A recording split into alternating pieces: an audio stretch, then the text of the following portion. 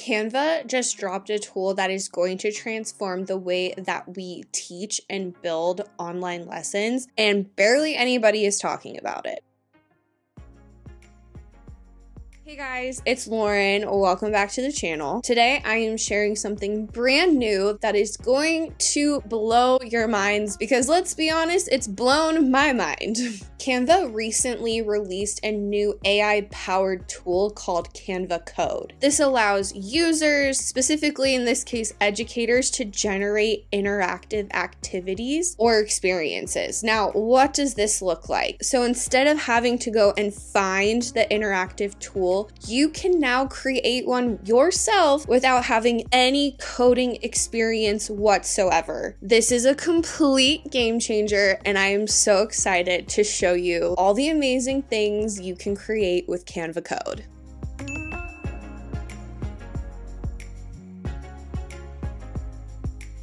So we'll begin on how to actually access Canva Code. So you can see I'm just on Canva's website. You do need to have a Canva account, whether it is a free account or a premium account, both will work. Also, if you're a teacher, you get the premium account for free, which just makes this even better. So how you're going to start is you're just going to go log into Canva, and then in the search bar now, you'll see it says right here, search or use AI. So we're just going to click on that directly, and then we have these options down here at the bottom. So we are going to select code for me. A new page will appear and we have some options. So the first being we can either write an idea that we have to create some sort of interactive and it will code it for you completely, or we can start with one of these templates at the bottom. So I think the best ones that I've seen so far in terms of the templates for education are the sorting activities, the historical timeline is great, the flashcards, the vocab matching game, memory game, all of these are great. So let's just click on the sorting one for now, and you'll see when I click on it, it's going to generate a prompt. Now I can either just click let's generate this prompt, or you'll see I can actually, where there's like quotes, so this is sorting animals, so mammals, reptiles, amphibians. I can change these out. So if I want to do like biotic and abiotic factors, that could be another one. There's so many options, but let's just, for the first example, let's click on the arrow and see what happens. Okay, so here it goes. It is going to start creating the code for the interactive. This will take some time. I'm going to kind of skip ahead so that way you don't have to see the entire thing, but it's generating the code and developing the interactive activity for me. Okay, so it finally finished. It wrote almost 500 lines of code. I can review it on the right side, and then over here, so you'll see it says right here version 1. If I don't like how this works right now, I can actually ask it to change some things and it will update. Okay, so we'll click drag animals to the correct category. So one of the things I'm actually not seeing are any animals to drag and drop. So I am going to tell it that I don't see any animals to drag and drop into each category. So it's going to fix the issue. Okay, so we can now look at version 2 here, and you can see it changed it up a little bit. And now I have these animals that I can click and drag, and yay, it works to the appropriate spot. So now that I've like looked at this, I'm going to select use this in a design, and it's going to take me to like a regular Canva page to like test out this interactive even more. I can double click on it, and then of course like we can click and drag them, and you'll see it's still working, which is awesome.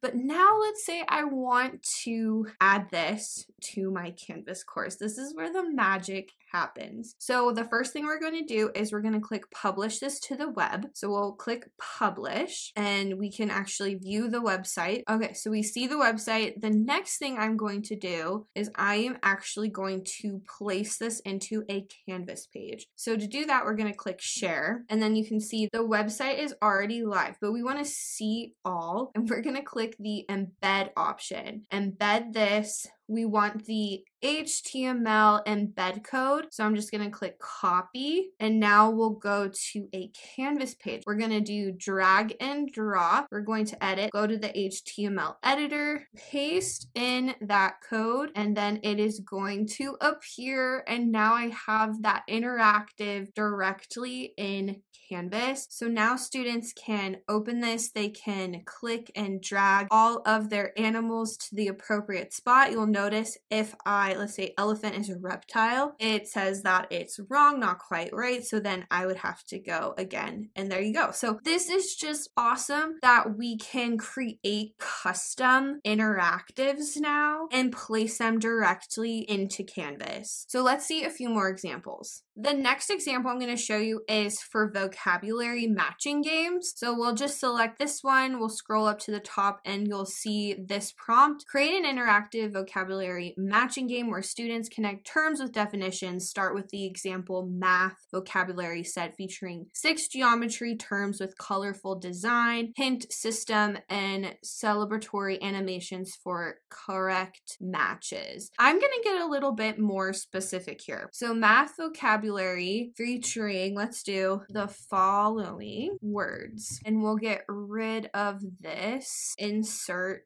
my vocabulary list that I have for my 5th grade math class. Let's just see what we can produce when we click the next button. Okay, so we have our math vocabulary matching game. So we can see here all of the terms and definitions. So let's make sure this one should go to decimal. Yay! Okay, this is so fun. I'm having too much fun here. So it works for the first version, which is great. So our prompt was awesome. So again, just following the same steps, we're going to click use and design. We're going to click publish this to the web. Our website is now live. We'll go to share, go to embed, copy the code, go to Canvas, go to our vocabulary matching, click edit, go to the HTML editor, and paste in the code, and voila, we have this interactive in Canvas. Again, mind-blowing. This time around, we customized this a little bit. We added our terms that we wanted, and now students can interact with this right here. These two should, yep, there you go. This new technology is just, it's so cool. Okay, so now in this example, I'm going to show you. We're not going to use any of these templates and then alter them. We're actually just going to write one ourselves, write our own prompt.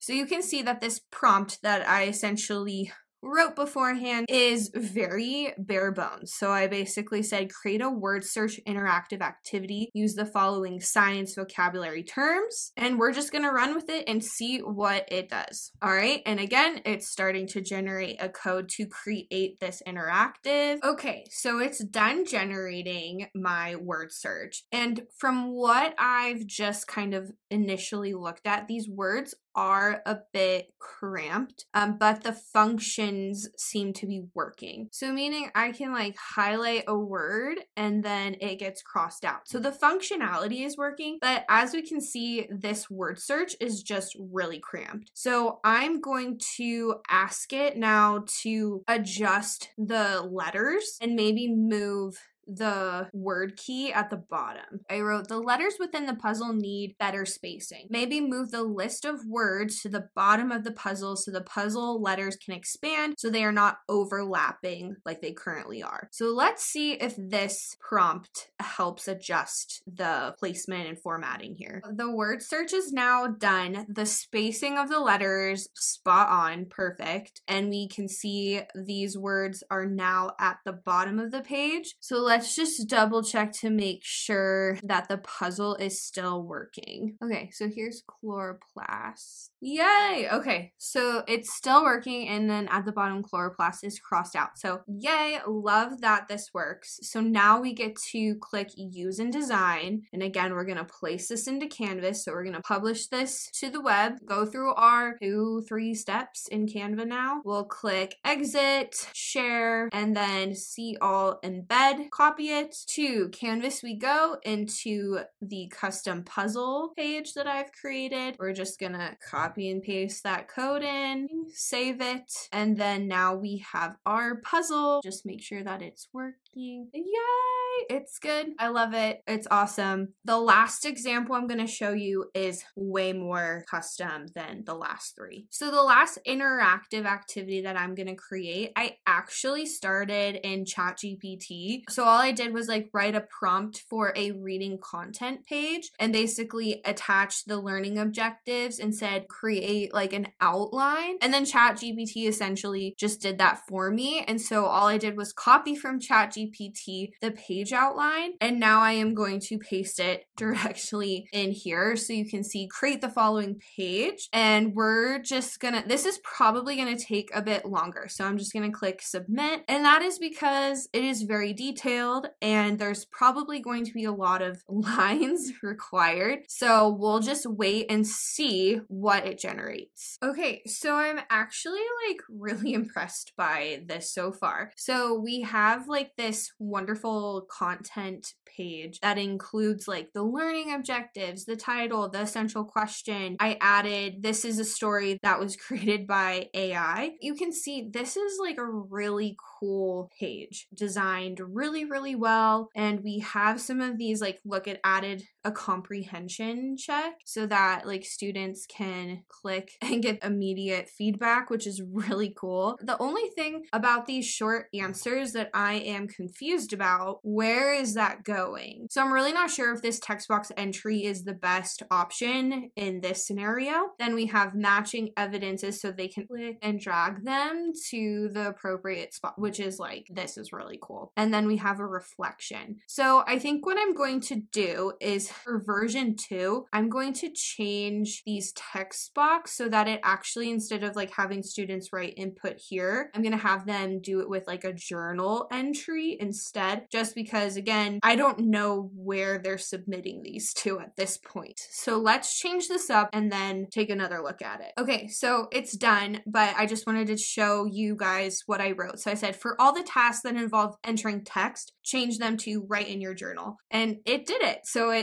all it did was change this little journal prompt section, which is awesome. And so everything else pretty much stayed the same. We still have those interactive answer check questions, but then we have like the journal section, which is, this is so cool. So we're going to use this in a design just to generate it again. We're going to, again, publish this to the web. Awesome. And then we'll share it, create the embed code, copy the code. And now we are going to go back into Canvas. So you can actually see here, this was the first one, and it does have those entries. So students can type in here, but again, where this is going, I have no idea. And so for the other one here, we still have the content page, so they can still go through this, and then they have their little journal sections. This is much better. And how awesome does this look? The fact that we created this is just insane. We created something custom that is still interactive for students, and they can do all their like little lesson checks. Let's make sure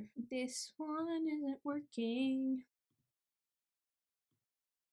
There we go. One thing I have noticed is it does require you to like expand the page, but regardless of that being a thing, it is still right here in Canvas, which is awesome. And I'm sure as things, because this is brand new, so as things are updating, I feel like these little kind of glitches will get resolved over time. The fact that we can create our own interactive activities in Canva, copy a code, paste it into the HTML editor within Canvas. This is going to change teachers' lives. Now it's not just like searching for the right activity. We can now create the right activity for our students without having all of this context of how coding, HTML, JavaScript, all of this stuff works. We can just now tell AI to create it for us. I hope this got your wheels turning, because Canva Code opens up so many fun possibilities possibilities for you to incorporate into your Canvas course. All right, guys, I really hope that you have fun exploring with Canva Code. If you come up with something super creative, feel free to share it in the comments below. I love it when you guys share stuff, and I think it also just helps us as educators learn new things, which is always fun. All right, you guys, thank you so much for watching. I'll see you in the next video.